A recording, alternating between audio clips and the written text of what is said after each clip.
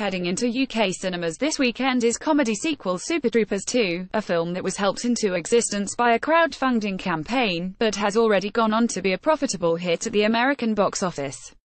It's the sequel to the 2002 original from the Broken Lizard comedy troupe. And, chatting to us ahead of the movie's UK bow, director Jay Chandrasekhar confirmed to us that Super Troopers 3 is now a real possibility. "I think it's really possible," he said. "We're talking to Fox about what that story would be. We're in kind of the flirting stages of it. We very much want to make it, and I think they do too. So, we'll see." He added that the plan would be to set the new film in winter, to break the visuals and give the audience something visually different. Snow, icicles in the moustaches and all that. I think that's fun.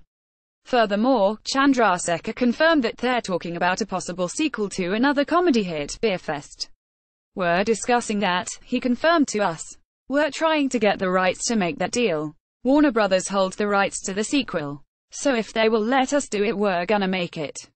We have a good story for it, so we'd love to do it." More on both of those projects as we hear it. The interview can be found here. Super Troopers 2 is in cinemas on Friday.